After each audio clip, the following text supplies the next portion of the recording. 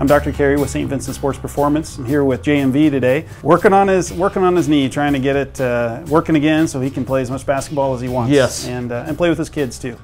And as he was saying earlier, we're trying to take a knee that's been banged up a little bit over the years, playing a lot of basketball, a lot of sports, and he's got a little wear and tear in that knee. Without getting into details, it's a knee that you know, is roughened up and has got some cartilage wear and tear. And so what we're trying to do is, with a stepwise procedure of injecting his knee with some medication that's going to help lubricate the knee, it's going to help decrease the pain and inflammation. And then we're also going to get him going with some rehabilitation. And that rehab is going to be really important to strengthen the knee, to take the pressure off the knee so that he can do the activities he wants to do. And this is the same kind of rehab and strengthening we do for any of our athletes that come through.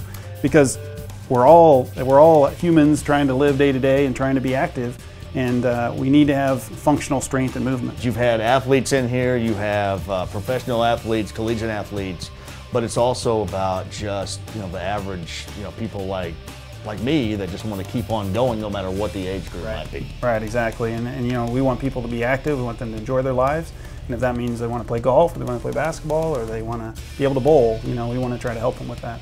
And so the strategy here is to help reduce some pain and inflammation in his knee, and then get it rehab and get it strong so that it's so he's not limping and putting pressure on that.